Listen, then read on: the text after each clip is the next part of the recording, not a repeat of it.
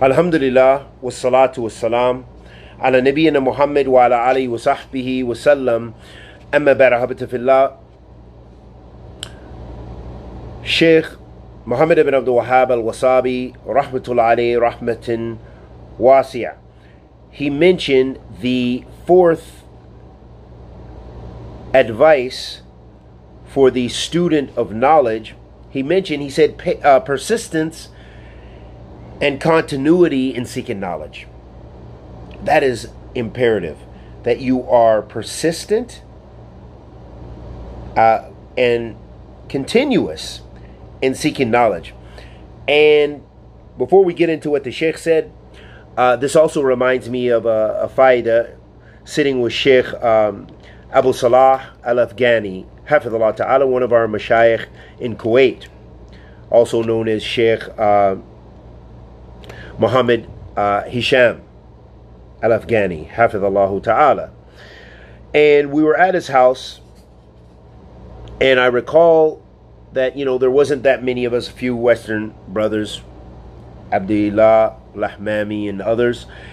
And we were sitting, and I recall the Shaykh, he mentioned about the importance of this being continuous in talab al-ilm. And he mentioned that, he said that when he began seeking knowledge, he had a lot of, his companions or his colleagues who were seeking knowledge with him as well. And they started, they were seeking with Mashaikh and then in Jama Islamiyya and so forth. And he said now some of those same brothers, they call him from Kuwait to ask him masail and questions, and he was doing his PhD at that time.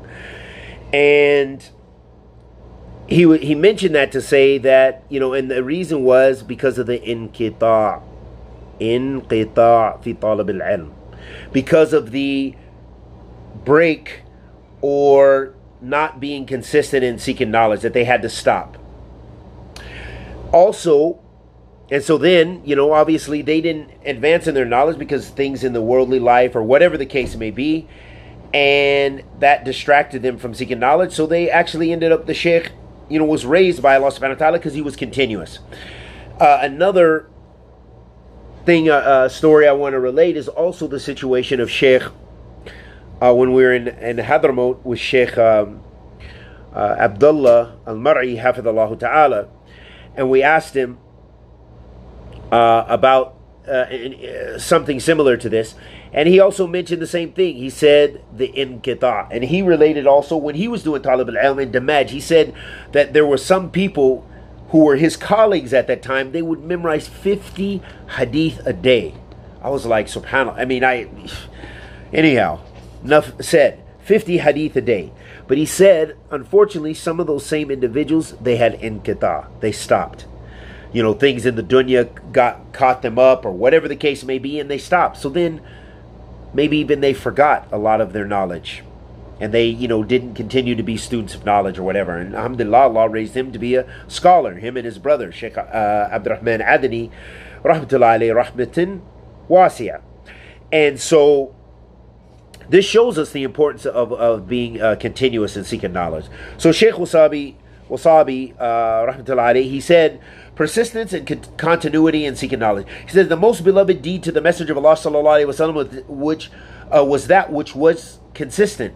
Perhaps a student is intellectually bright, however, he abandons acquiring knowledge or becomes bored and is not successful in it.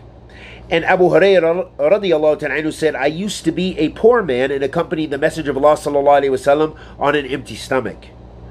With that, Abu Hurairah became the memorizer of the most hadith from amongst the Sahaba radiyallahu ta'ala anhu, radiyallahu ta'ala anhum ajma'een. Sufyan ibn Uyayna accompanied Amr ibn Dinar close to 20 years, and he became the firmest people with him. And Muhammad ibn Ja'far Gudar accompanied Shu'bah 20 years, and his book of hadith became the book to judge by regarding hadith, the hadith of Shu'bah. And that was due to the love of knowledge and desire for it. So it shows that they were consistent. And look how they sacrificed their lives.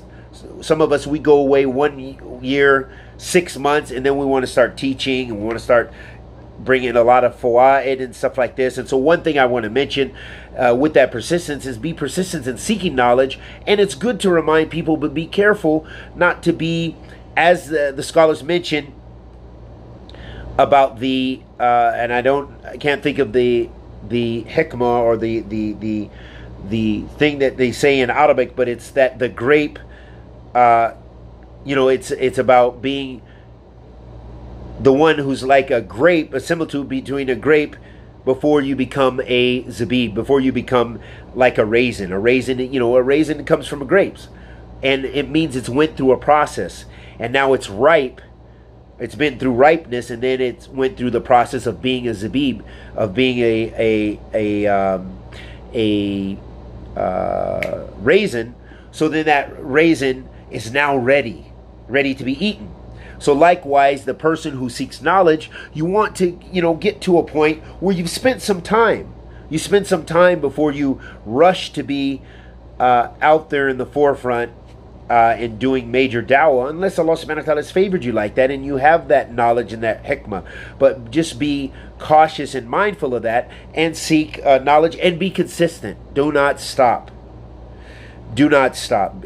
Strive your best to be consistent. And this is another advice I want to mention with that, and especially that comes with the Arabic language. And I found that with myself, that I had kathrata inqita. I started in Yemen. I started in America. I learned how to read and write. Then I went to Yemen. Then I the first time I only stayed like a year. Then I went to the Emirates for a little bit, and then went back to America. Then I had inqita, and I didn't have enough Arabic to really benefit from the books I had at the time. So then I went, alhamdulillah, Allah favored me to go back to Yemen, and I increased my knowledge more, and I was getting, in some nice grammar books. Then I left in Qatar again, so I had to keep starting and stopping. And if you don't memorize, you really lose. So it's very important to be consistent and memorize in order to gain a strong foundation in the Arabic language and a strong foundation so you can get to the books and benefit from them in a more appropriate way. The Shaikh then mentions, he says, how beautiful is the statement of the one who said, my staying up nights to revise the various branches of knowledge is more beloved to me than a wealthy, natural, beautiful woman and the extended embrace. And my ecstatic swaying from solving a difficult issue is sweeter and more desired than the continuous pour of alcohol. And the sound of my pens on paper is sweeter than akramakumullah, than intercourse and passion. And my pecking to remove sand from the papers is more enjoyable than a young girl pecking her drum. I spend a whole dark night wide awake, and you spend it sleeping, and you desire to catch up with me. So this was a piece of poetry, and we did the best to translate it. And so this shows the importance that the one who is, that for the Salaf and the ulama, you find throughout time, it was more beloved for them. Those who are sincere, it's more beloved for them seeking knowledge than everything else in the dunya. Oh, how beloved it is for the men to have the beautiful, righteous wife. Okay? This is a beautiful treat that men love. However, what is more beloved to the one who is sincere in seeking knowledge is seeking that knowledge, is going forth in that cause. And that is, and so and what is dalil of that is their being patient and continuous in their seeking of knowledge.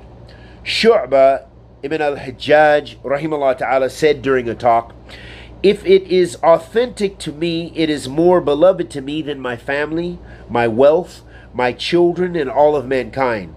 Also, one should be far from problems and things that keep you busy from seeking knowledge. So this was the advice of Shu'bah. So this shows us the importance of tafarrug.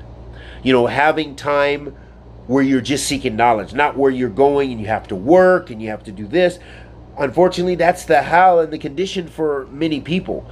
But those who are blessed to make tafarrug, they need to strive to do so. He also said, so I advise you, O student, to give importance to the books of our early scholars, like the 6 main hadith books, Musnad Imam Ahmed, and other than them from the books of our scholars, rahimahumullah. However, this does not mean do not benefit from the latter books of Ahl Sunnah. So we'll stop there, and we'll keep this as concise as possible, and we'll probably finish it in another couple of sittings. There's still some excellent advices, and we'll benefit from this advice of this Imam of Ahl Sunnah, Allah yarhamuhu, wa sallallahu wa sallam ala nabiyyina Muhammad.